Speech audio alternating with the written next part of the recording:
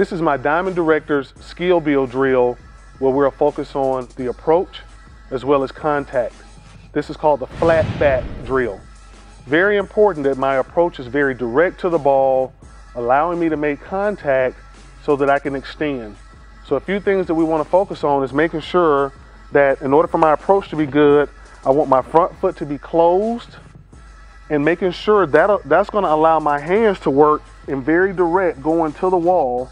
So if I'm doing this drill properly, starting from my hand position in my stance, approach, I'm still on that same line. And when I make contact with the wall, my hands in the bat should be flat.